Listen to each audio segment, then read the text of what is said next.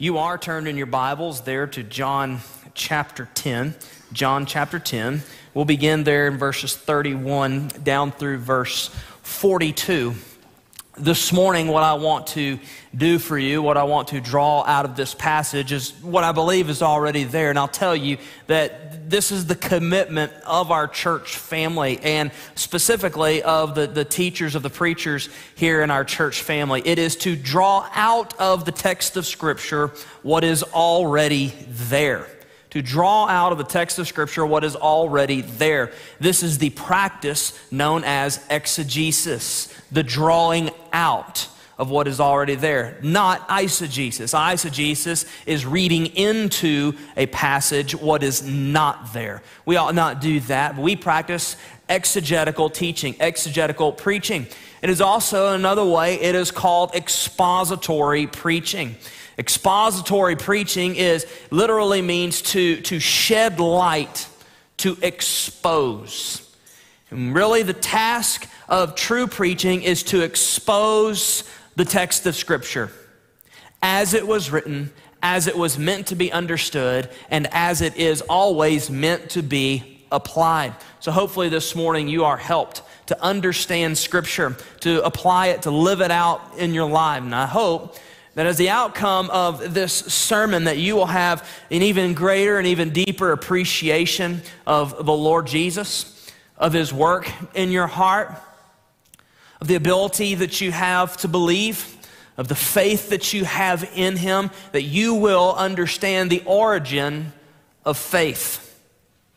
In this passage, I think that there are three observations to be made on the origin of faith. Three observations on the origin of faith. You'll see that unfold. In fact, you'll see it be drawn right out of the passage of Scripture. A little bit of background as we begin to look at our passage. There in the previous paragraph, we saw Jesus in Jerusalem, still in Jerusalem, during the Feast of Dedication. That is, during those 8 days known also as Hanukkah. The celebration of the rededication of the temple there in Jerusalem when the Jews came back into Jerusalem and took control of it once more. And they cleansed the temple. Judas Maccabeus cleansed the temple, and they commemorated that on a yearly basis, celebrating that during what is known as the Feast of Dedication. And it was there at the Feast of Dedication that all the people began to gather around Jesus in the temple complex, and specifically in the colonnade of Solomon, in Solomon's portico. That means the porch of Solomon, in a covered area during winter time. It's cold and the weather is unfavorable. So they gather around Him, and Jesus began to teach. And in fact, Jesus called the people to believe in Him.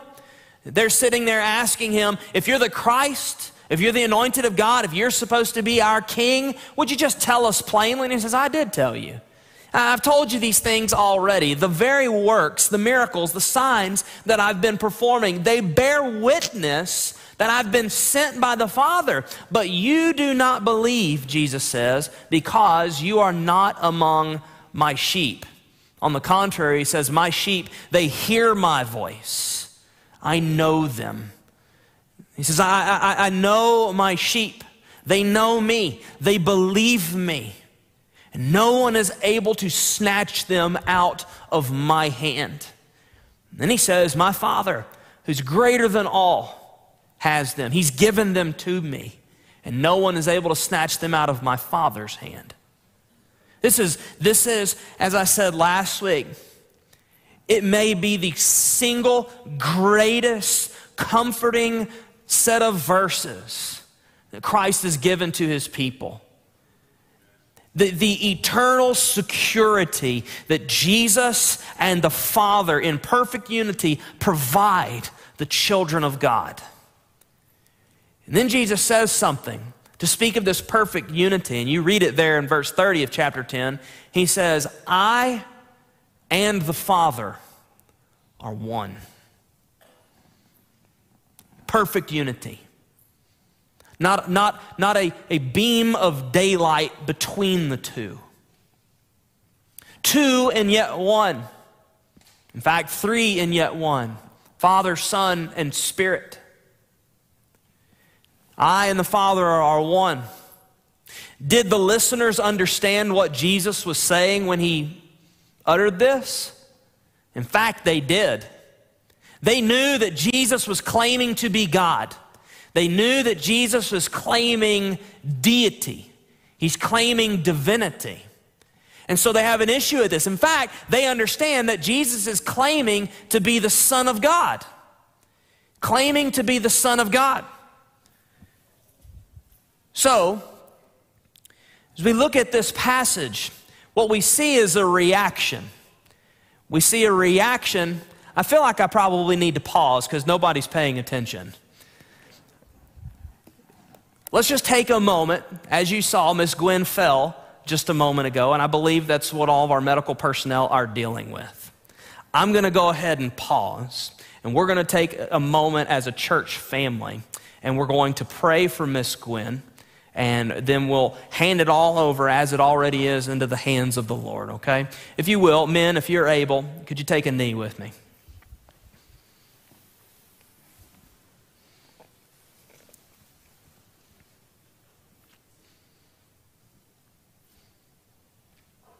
Our Father in heaven, we submit now that, Lord, we're concerned for our sister.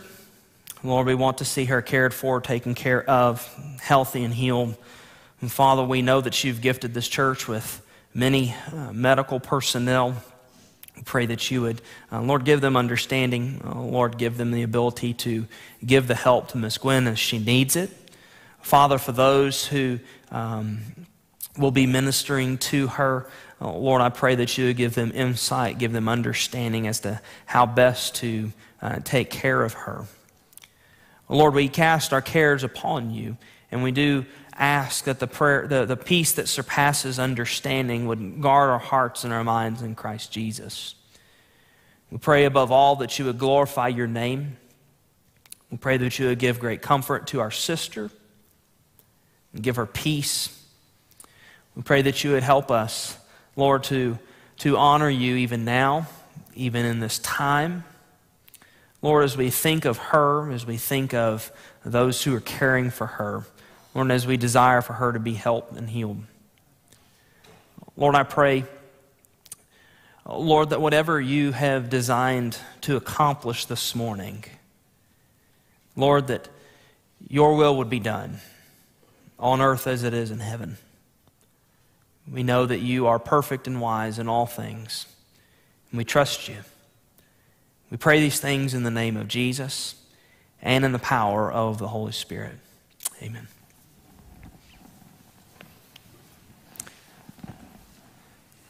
Now, not to be insensitive, but there's only so much that we can do.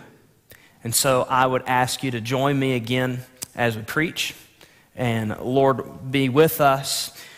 He'll give us understanding in his word, and we'll glorify him this morning as you keep Ms. Gwen in your prayers and on your heart.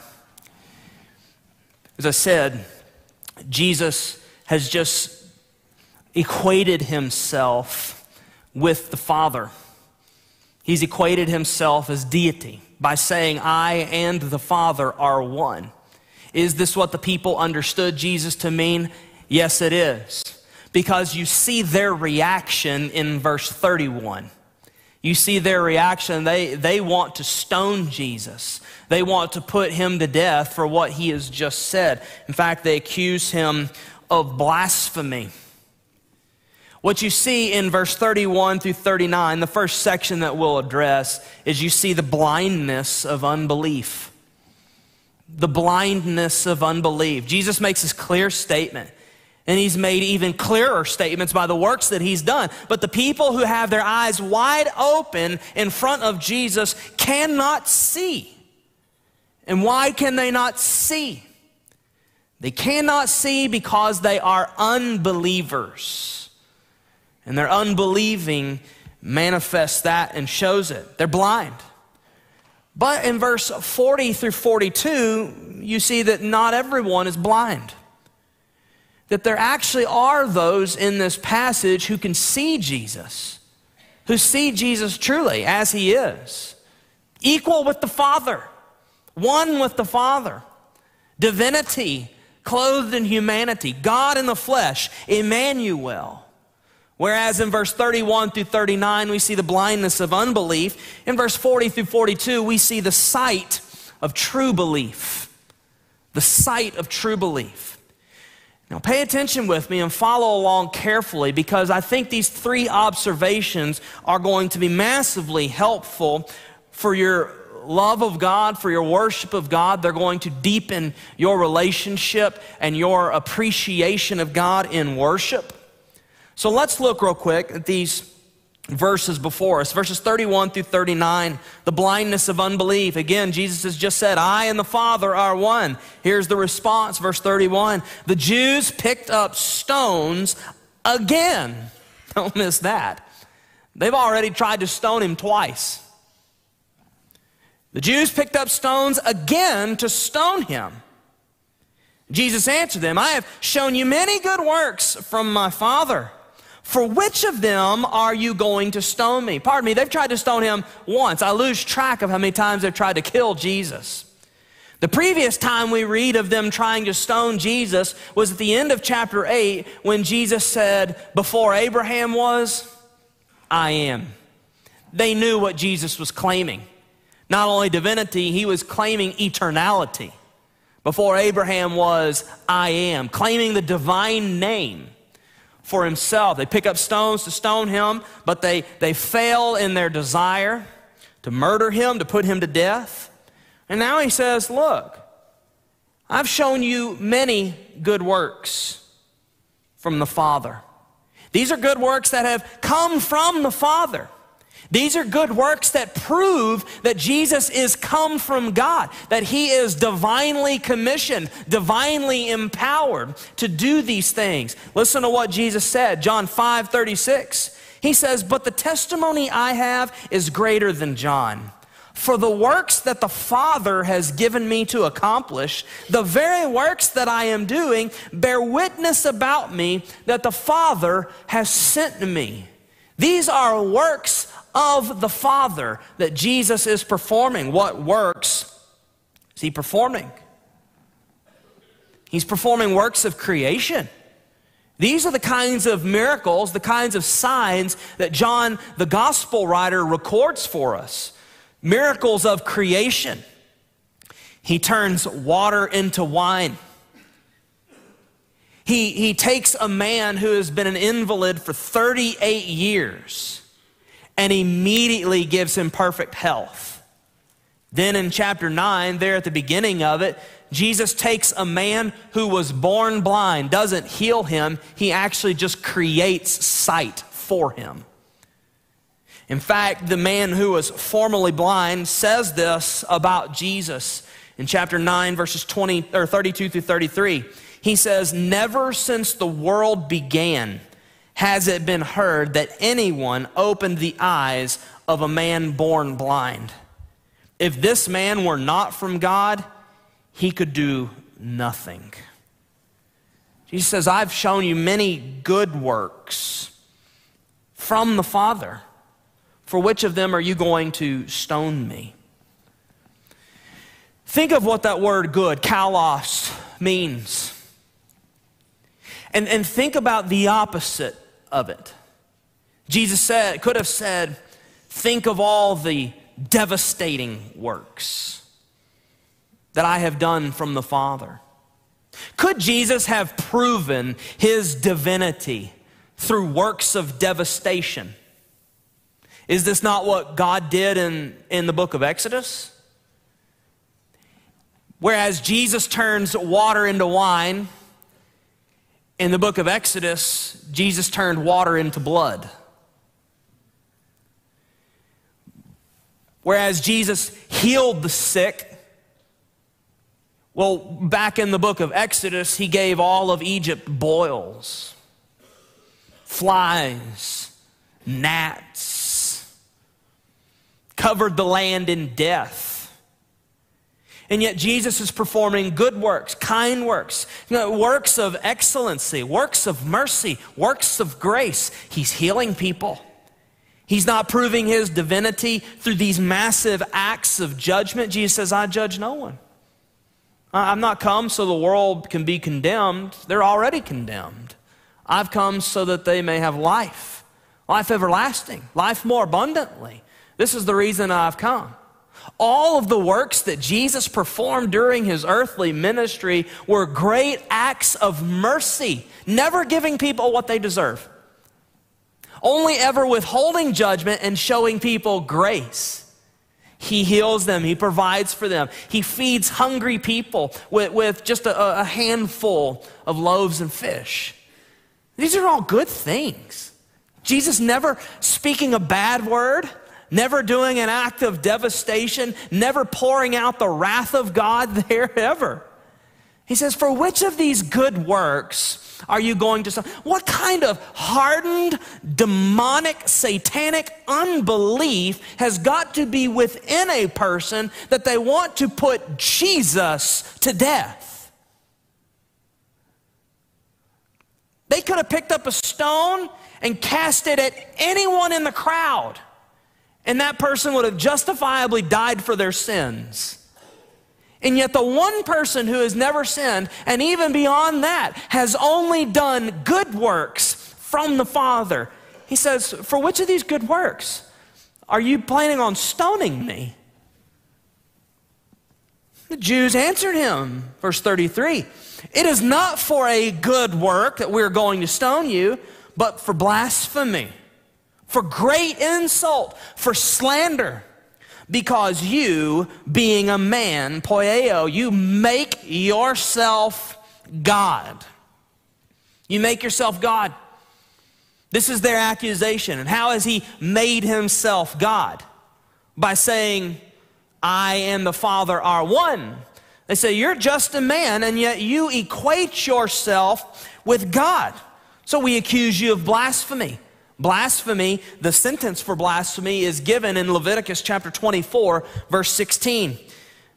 The law reads, whoever blasphemes the name of the Lord shall surely be put to death. All the congregation shall stone him, the sojourner as well as the native, when he blasphemes the name, shall be put to death. So they accuse him of blasphemy. As he said in verse 30, I and the Father are one. They say, you're making yourself God. In other words, you are not God, and yet you declare yourself to be something that you are not. In fact, you go way across the line, they say. You declare yourself to be God in the flesh. John chapter 5, verse 18 through 19. This was why the Jews were seeking all the more to kill him, because not only was he breaking the Sabbath, but he was even calling God his own Father, making himself equal with God. So Jesus said to them, truly, truly, I say to you, the Son can do nothing of his own accord, but only what he sees the Father doing. For whatever the Father does, the Son does likewise. Jesus never backs off of the claim that he's divine, that he's God in the flesh, that he is the Son of God. John 7:29, and just understand, I eliminated a lot of verses that I had in my notes just for time's sake. John 7:29, Jesus says, I know him, for I come from him, and he sent me. John 8:23, right there in the wide open in the city, he said to them, you are from below, I am from above. You are of this world. I am not of this world. The question is Jesus making, poieo, bringing himself into a condition? Is Jesus making himself God? This is what they don't understand. Jesus is not making himself God. He is God. He's not making himself something or bringing himself into a condition he was not previously occupying. Where they have a hard time is they don't understand how to make sense of divinity wrapped and clothed in humanity. And this is the great mystery. This is the great mystery of Jesus, the Son of God, come in the flesh.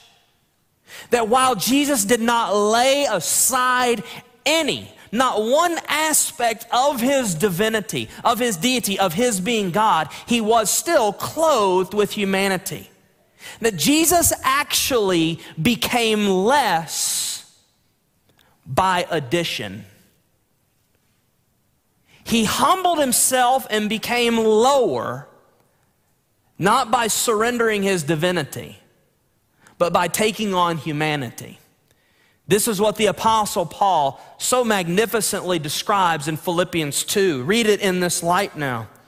Philippians 2, 5 through 8, have this mind among yourselves, which is yours in Christ Jesus, who though he was in the form of God, did not count equality with God a thing to be grasped. That means leveraged for gain.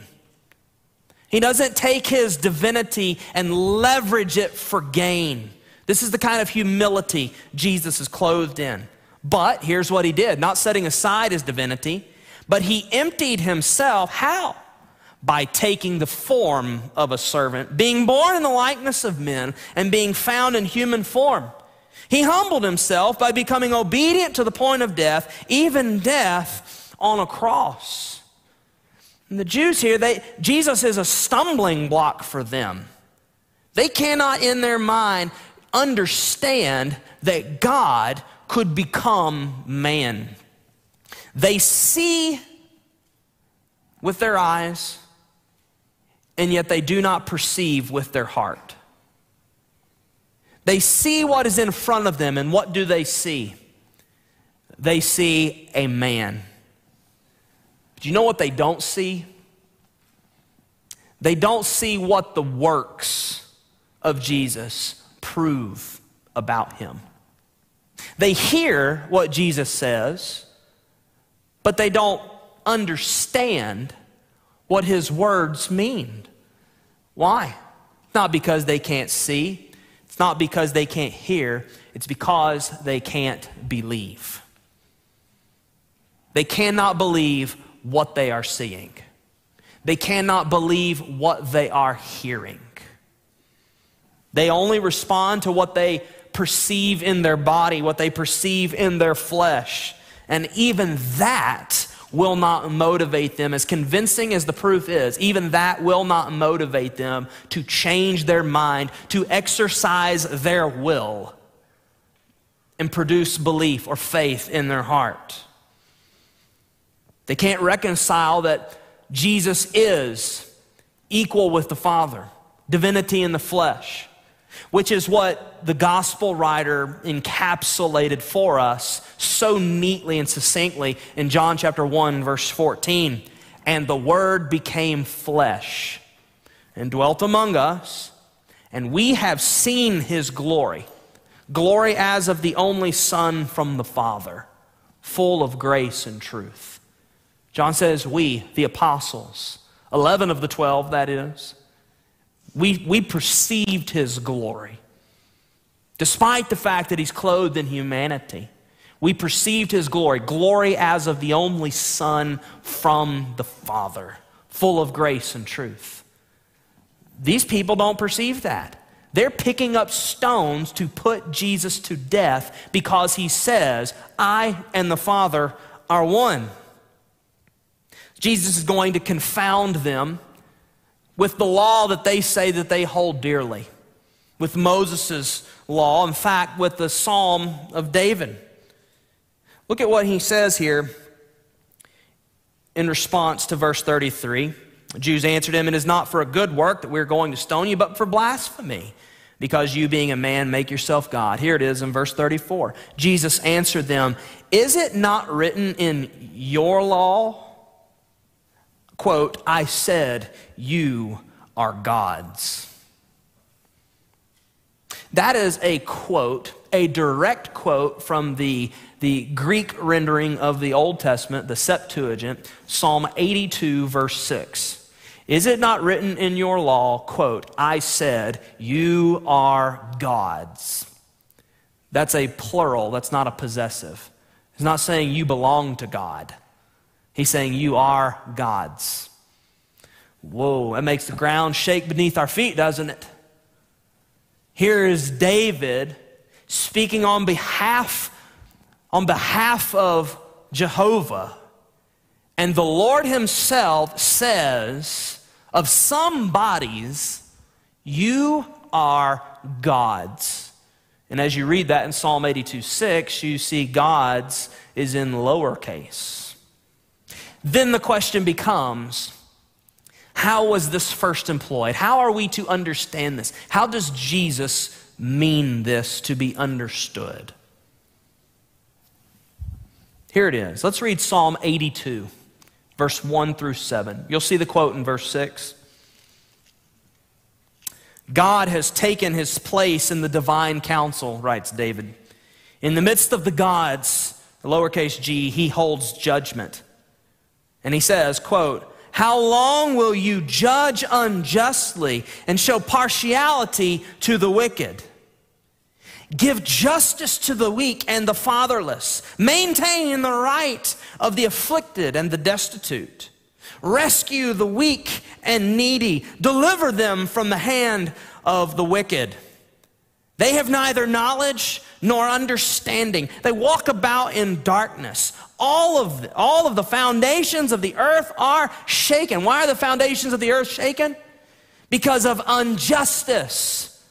Because of a lack of help for the needy and the hurting. And the Lord says to them, he says, I said, you are gods, sons of the Most High, all of you. Nevertheless, like men you shall die and fall like any prince. So in what sense is the Lord referring to whoever he's talking to as gods? In what sense is he referring to them as gods? Well, in the context of Psalm 82, the reference is to those who have the power to administrate justice. In this sense, they have a godlike responsibility. They have the responsibility to administrate justice. And whereas they have this godlike responsibility, they do not fulfill it. And so he says, nevertheless, like men, all of you are going to die. You are gods, but you fail. You fail to carry out this godlike responsibility given to you. Now, is this all the information that we have as to how to understand this statement? Is Jesus just saying, look, the law, in Psalm 82, it says you are gods. You're going to condemn me for saying what's already said in the law? This would be a most basic understanding, which I find quite insufficient based on the text in John. Continue to look at what Jesus says, and we'll come back to Psalm 82. Verse 34, Jesus answered them, is it not written in your law, Psalm 82:6, I said you are gods? If he, here's some more information, verse 35, if he, the Father, called them gods, underline it, to whom the word of God came, and Scripture cannot be broken. Do you say of him whom the Father consecrated and sent into the world, you are blaspheming because I said I am the Son of God? Here, Jesus in verse 35 gives us a bit more insight into to whom Psalm 82 was originally addressed. When you read Psalm 82, you actually do not get this information. What you're reading here in John chapter 10 is Jesus knowing exactly whom Psalm 82 was written to and addressing. You know why? Because Jesus is the one who was addressing them. He was there when it was written.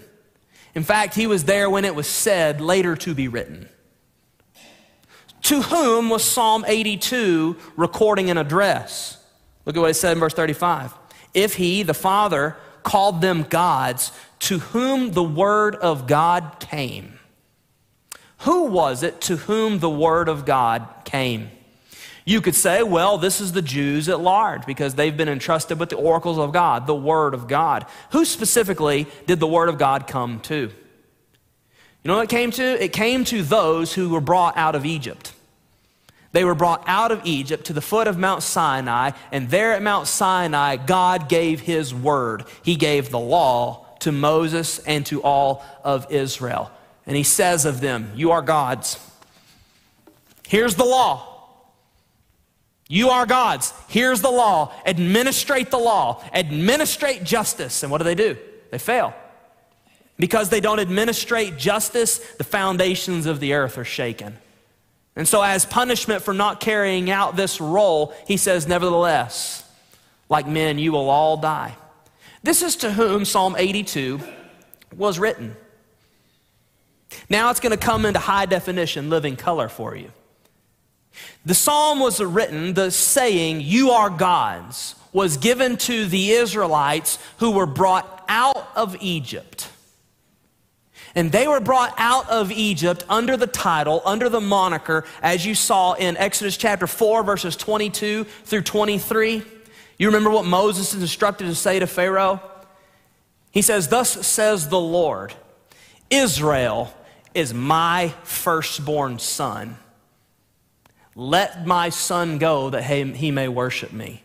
And if you will not let my son go, I will kill your firstborn son. So what does the Lord say of Israel, whom he brought out of Egypt and gave his word? He says, Israel is my firstborn son.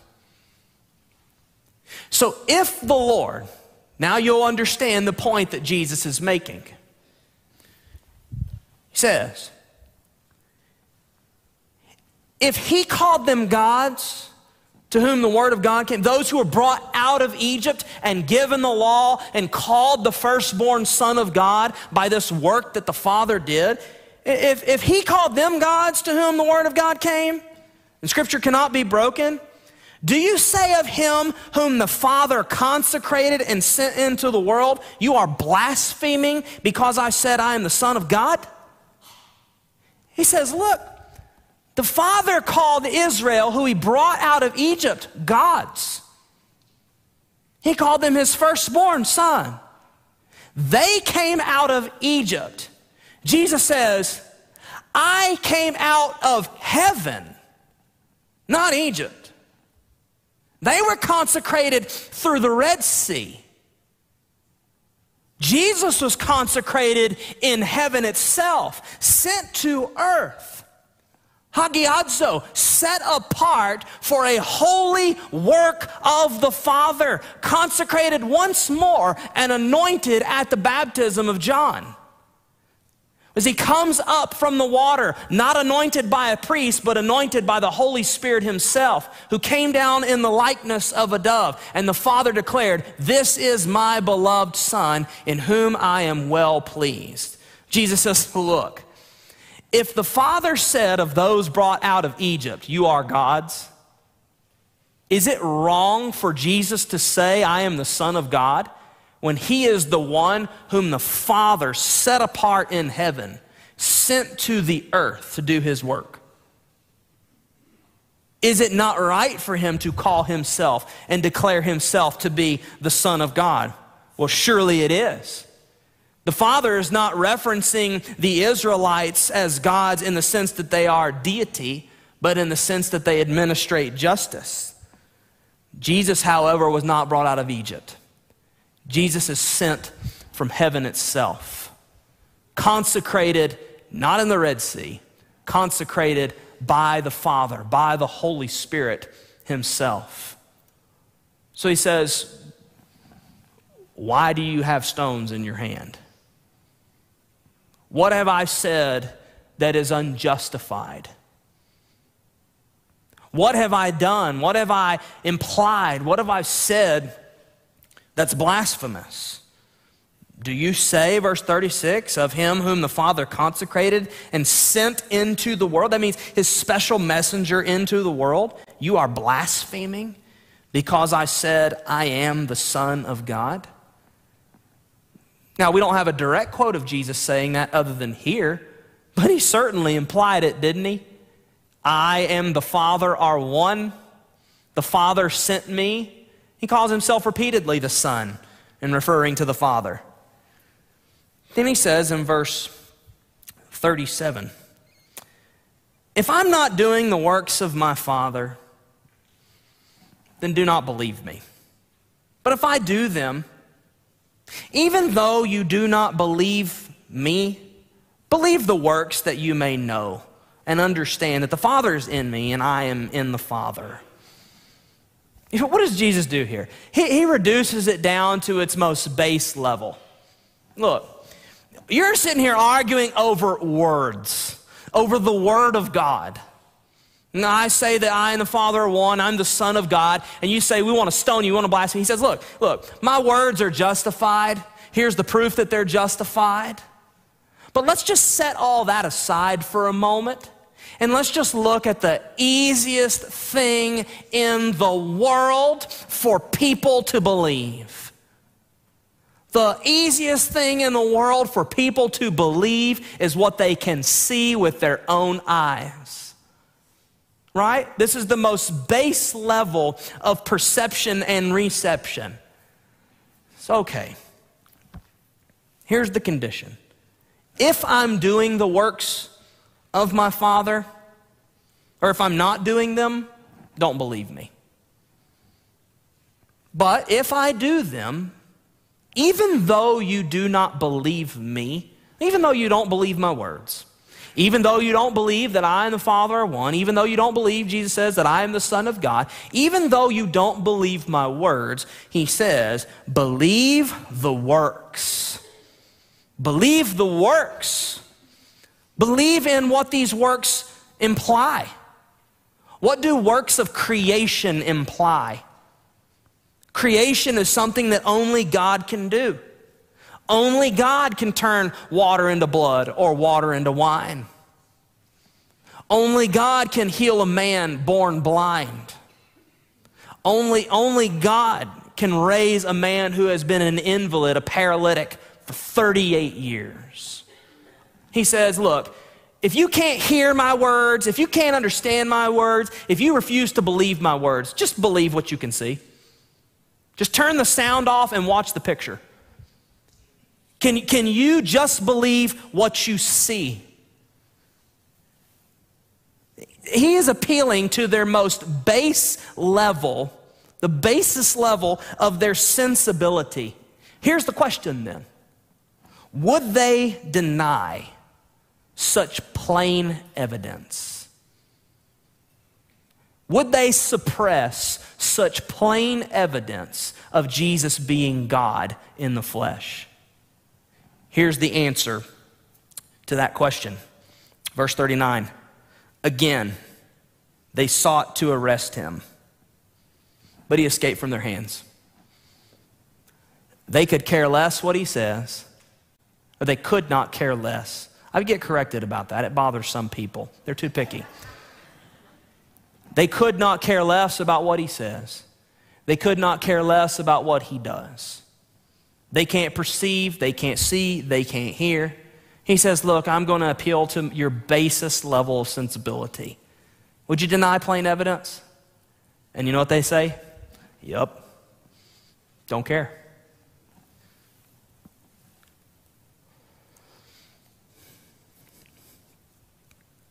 Why? Why do they not believe? John 10, 24 through 26. Jews gathered around him and said to him, how long will you keep us in suspense? If you're the Christ, just tell us plainly. He says, I told you, and you do not believe. The works that I do in my Father's name, they bear witness about me. But you do not believe because you are not among my sheep. He says, look, just observe the works. And if the works prove to you that I'm God in the flesh, Jesus says, just believe in those works. Why? Look at what he says here in verse 38. Believe the works that you may know and understand that the Father is in me and I am in the Father. If they were only to believe that Jesus is God in the flesh, one with the Father, what would they have? Everlasting life. The most faith the size of a mustard seed, based on the smallest amount of faith possible. Amazement at a work, amazement at a sign. If they just believe what that implies, They'll have life everlasting. But they just cannot believe it. And he says, just believe the works that you may know and understand. You know and understand here, it's actually the same word. It's the same verb used 2 times here in different ways, in different tenses. To know is in the aorist. It's the word gnosko for both. It's in the aorist. We don't use the aorist term in English language, but essentially what it means is something happened in the past at an indefinite time. It just happened. It's not specifying when. It just says it happened. Just believe the works so that you know. You just, at some point that you just come to understand and know that I'm in the Father and the Father's in me. One. God in the flesh. But he says that you may know and understand. Again, that's the same word, gnosko, but it's used in the different tense. The first is used in the aorist, a completed action at some indefinite point in the past. The present tense means it's an action that continues. Some point, just believe the works that you see and what they imply, that I'm God in the flesh, I and the Father are one. And then after you've come to believe that, just keep believing it. Keep believing it. You know what you have? You have eternal life. Now, how are they going to respond? This most base level kind of invitation from Jesus. You see their response in verse 39. Again, they sought to arrest him, but he escaped their hands. This is now the 3rd time that they've tried to arrest him, according to John's record. He says, look, words aside for now, what do you see? So we don't care about the works. We're not here stoning you because of the works. We're here stoning you for the words. He says, okay, just set the words aside for a minute and look at the works. And what do the works show you? We just want to arrest you. That is their response. First observation about the origin of faith. Faith comes not by seeing. These people saw all sorts of miracles. All sorts of miracles. They just saw a man who was born blind that they all knew. They just saw him receive sight. They just saw that, and they don't care. This tells me that the miraculous in the world does not produce faith. Oh God, show me a sign and I'll believe. No, you won't. No, you won't. Lord, if you'll heal my mother, I'll believe. No, you won't. I'll top it. Hey, God, if you'll raise somebody from the dead, I'll believe. I already did that. I already did it. Miracles and signs that the world begs for do not produce faith. These healing ministries, which they always heal people of these psychosomatic issues. They heal people of depression. I want you to go to Texas Children's. Have a healing service there in the oncology ward. But these are not the kind of healing. They want to amaze people, because if people see healings, if they see the miraculous, they'll believe. No, they won't. Egypt, and they saw all kinds of miracles. They didn't believe. Israel responded no different than Egypt did. Israel's delivered out, and they come to the foot of Mount Sinai after having walked through the Red Sea on dry ground and watching Pharaoh's armies getting buried under the water, drinking water from a rock, eating animals that are just sent there by God, being led by a pillar of fire by night and a pillar of cloud by day, seeing Moses stick his hand in and out of his cloak and turn it into leprous and healed. And what do they do at the foot of Mount Sinai? They build a golden calf to worship it. What do all of these signs and miracles do? They prove that faith comes not by seeing. Faith comes not by seeing. This is startling here, though. Look at verses 40 through 42. Look at the sight of true belief. He went away again across the Jordan to a place where John, to the place where John had been baptizing at first. And there he remained. This was Bethany across the Jordan. You read about it in John chapter 1, verse 28. The exact location is somewhat unknown. It seems to be somewhere, most commentators agree, about 13 miles to the northeast of Jerusalem. South of the Sea of Galilee, plentiful water, John's baptizing, kind of out in the wilderness, hard to get to, not so enjoyable, not the palatial estate of Jerusalem. Jesus goes back there. Well, when was he there before? He was there at the beginning of his ministry. He went there to John and was baptized by John, and then he left there and he went on his itinerant public ministry. Here what we see is a neat little bookend to Jesus' public ministry, so to speak. The next time he's going to come into Jerusalem will be the triumphal entry for his time of suffering. He'll come near Jerusalem again, and in fact, he'll raise Lazarus from the dead. And you know what that'll produce? More hostility and no belief. So he goes out there back to Bethany, back across the Jordan where John was baptizing. Again, not an attractive place to be. And yet he goes there. Look at what it says. Verse 41. And many came to him. And they said, John did no sign, no miracle. But everything that John said about this man was true. And many believed in him there. Wow. You contrast verse 31 through 39 and verse 40 and 42, 40 through 42. This is night and day. He said, John did no miracle. Jesus appeals to the Jews there in Jerusalem. He says, look, just look at the miracles. I've done all sorts of miracles for you. Just look at the miracles. You've got all this preponderance of evidence. Just look at the miracles. What do the miracles imply? Will you just believe with the smallest amount of faith? And they say, arrest him. No, we won't believe. Jesus goes out into the wilderness where nobody seemingly wants to be, and all kinds of people flock to him. And they go out there and they say, we haven't seen any miracles. In fact, John did no miracles at all. And yet everything he said about Jesus is true. How about knock me on my seat? Listen to John's testimony about Jesus.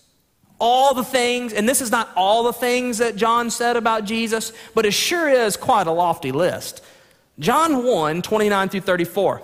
The next day he, John the Baptist, saw Jesus coming toward him and said, behold the Lamb of God who takes away the sin of the world. This is he of whom I said, after me comes a man who ranks before me because he was before me. That's the same thing Jesus said. Before Abraham was, I am. John was saying it before Jesus did. I myself, John says, I did not know him, but for this purpose I came baptizing with water that he might be revealed to Israel. John bore witness, quote, and I saw the Spirit descend from heaven like a dove, and it remained on him. I myself did not know him, but he who sent me to baptize with water said to me, he on whom you see the Spirit descend and remain, this is he who baptizes with the Holy Spirit. And I have seen and borne witness that this is the Son of God. They say, John didn't do any miracles, but everything John said about Jesus is true. What are they affirming? They're affirming, based on the Word of God, preached by the man of God, that Jesus is the Son of God. This is what they're affirming. Hadn't seen a miracle. That's not all John said. John 3, 31 through 36. He says, he who comes from above is above all. He who is of the earth belongs to the earth and speaks in an earthly way. He who comes from heaven is above all. He bears witness to what he has seen and heard, yet no one receives his testimony. Whoever receives his testimony sets his seal on this, that God is true. For he whom God sent utters the words of God. For he gives the Spirit without measure. The Father loves the Son and has given all things into his hand. Whoever believes in the Son has eternal life. Whoever does not obey the Son shall not see life, but the wrath of God remains on him. This was John the Baptist's testimony. And all these people in the wilderness say, we hadn't seen John do a single sign, but we believe every word he says about Jesus.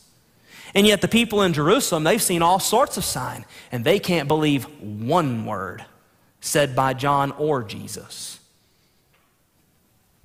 Interesting. These people in the wilderness haven't seen a thing, and yet they believe everything.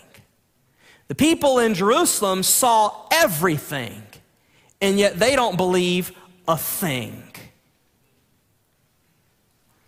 Faith comes not by seeing. Where did the faith of these in the wilderness who came to Jesus, where did it come from? Observation number 2. Faith comes by hearing, and hearing of the Word of God. You know what John was out there doing? He was preaching the Word of God. As God's prophet, he was preaching the Word of God. People heard it, people believed, and they're baptized. Their faith came through the Word. Jesus says to the people in Jerusalem, you are so depraved and unregenerate, you can't even hear the Word, so could you just see something and believe? No. We've seen it all. We won't believe, and they won't. If a person will not believe the Word of God, they will not believe even if they saw someone rise from the dead. Faith comes not by seeing. Faith comes from hearing, and hearing of the Word of God. This is exactly what the Apostle Paul taught in Romans chapter 10, verse 17. So, faith comes by hearing, and hearing through the Word of Christ. Here is where our imperative comes in. We want family members to believe. We want co-workers to believe. How are they going to believe unless we speak the Word of God to them? Unless we tell them the words of Christ. Listen to the quandary the Apostle Paul finds himself in theologically in Romans chapter 10, verse 14 through 15. He says, how then will they call on him whom they've not believed? And how are they to believe in him in whom they have not heard? And how are they to hear without someone preaching? How are they to preach unless they are sent? As it is written, how beautiful are the feet of those who preach good news. We are not responsible for bringing about faith in someone's heart. But we are responsible for preaching the Word of God to them. We are not responsible for performing miracles. Miracles aren't going to produce faith in anyone anyway. We're responsible for preaching the Word of God. Telling people about Jesus, who he is. This is what John did, right? He didn't do any miracles. He said, Jesus is the Lamb of God. He died for the sins of the world. He's eternal. He's before me. He ranks before me. The Father anointed him by his own Holy Spirit. Jesus is the Son of God. And all these people just believe. No, they don't need any sign. Why? Well, faith doesn't come by seeing. Faith comes by hearing, and hearing of the Word of God. Now, does this mean that everyone who hears the Word of God is going to believe? No, because here's another interesting reality. All of these people in Jerusalem, they just heard Jesus do some of the most incredible teaching that has ever been done on this planet. Took me 4 weeks just to do a scratching the surface kind of sermons on Jesus' discourse about being the good shepherd. And all these people heard it, and yet they didn't believe. Observation number 3. Faith comes by hearing, and hearing by the help of God. No faith comes by seeing. All faith comes by hearing, and hearing of the Word of God. But not all who hear the Word of God believe. Ultimately, faith comes by hearing, and hearing by the help of God. John 10, 25 through 26. In fact, Jesus just said this to these people. I told you, here it is, words. I told you, and you do not believe. The works that I do in my Father's name bear witness about me, but you do not believe because you are not among my sheep. My sheep hear my voice, and I know them, and they follow me. John 8, 47, whoever is of God hears the words of God. The reason why you do not hear them is that you are not of God. We need help. We don't need only to hear the Bible. We actually need the help of God to receive the Bible. Unbelievers understand. They can understand God's word, but they can never receive God's word without the help of God. This is the miracle that is needed. Not one that can be perceived by sight, but one that takes place in the heart. But that miracle does not take place apart from the Word of God. Here is the divine, mysterious tension between God's sovereignty and man's responsibility. We have the responsibility to declare the truth of God. We do not have the ability to make it effective. Yet we're responsible nonetheless. Even Jesus declared the word of God, and it was not believed at times. But it was always believed by those who are his sheep. Why? John 6, 63. It is the Spirit who gives life. The flesh is no help at all. The words that I have spoken to you are spirit and life. This is why the people seeing no signs believed, and the people who saw all the signs didn't believe. Why? It's the Spirit who gives life, not the eyes, not the mind. 1 Corinthians 2:14. The natural person does not accept the things of God, of the Spirit of God, for their folly, their foolishness to him, and he's not able to understand them because they are spiritually discerned. What's the outcome of this? It's not just that we know these truths. Faith does not come by seeing. Faith comes by hearing, and hearing the Word of God. Faith comes by hearing, and hearing by the help of God. These are wonderful truths. These are amazing truths. What is the outcome in our hearts? The first outcome should be worship. It should be worship. Thankfulness to God for the heart to believe. Thankfulness to God for the faith to believe. God, thank you for not leaving me in the hardness of my unbelieving heart. Thank you for softening my heart, for opening my eyes. Brennan just got up here and just gushed about Jesus. Just how beautiful Jesus is. How do you do that? And on the other hand, in the world, you have people who use Jesus' name as a cuss word. Boy, I thank God that he opens your eyes to see the beauty of Christ. Because he could have left you blind from birth. But he didn't. So then, the first response is worship. The second response is obedience to our responsibility. Faith doesn't come by seeing. That's a great help for us because there's nothing I can do to impress anybody. But faith comes by hearing, and hearing of the Word of God. And here's where I come into play. All I can do is tell people who Jesus is and what he's done for them. It's all I can do, but it is what I must do. Faith does not come apart from hearing the word of God.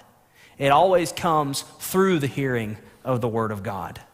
That's our responsibility. And in the end, we understand that if a person believes, it's not because we made such a convincing argument. It's certainly not because we did something that wowed them. They believe because faith comes by hearing, and hearing by the help of God. It ultimately came the same way that the ability to believe came to you, as a gracious gift of God. Jesus coming along the way, seeing a man born blind and saying, "You want to see?" Then healing. The fact is we see here that we have a tremendous responsibility, as strange as it is. We have this tremendous responsibility to be part of the work of God. God could have ordained that we not be part of his work at all, but he has. What will you do with that responsibility? My prayer this morning, and I hope it's the prayer in your heart, is that you'll be faithful. Don't put the weight of creating faith on your shoulders, because you can't do that. But take up the mantle, take up the responsibility of telling people about Jesus, and leave the miraculous up to God. He's able. Would you pray with me?